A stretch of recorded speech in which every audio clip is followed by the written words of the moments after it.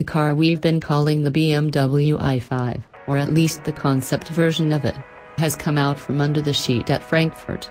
The concept is called Vision Dynamics. The production car will be out in 2021. BMW's chief engineer, Klaus Fröhlich, told us that it really will make production without much alteration. The real-world range is a claimed 600 kilometers, or about 400 miles.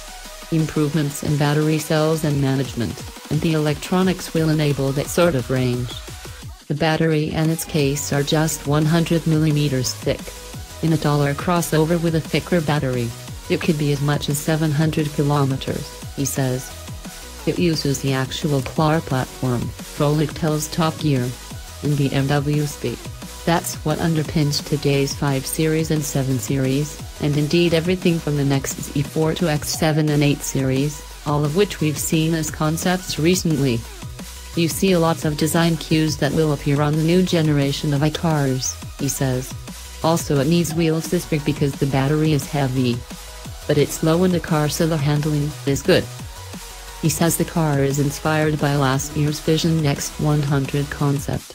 That was supposed to be an idea for a car 30 years ahead. But Fröhlich and the rest of BMW's board liked it so much they gave a design chief Adrian van Hooydonk 5 years to get its real-world offspring into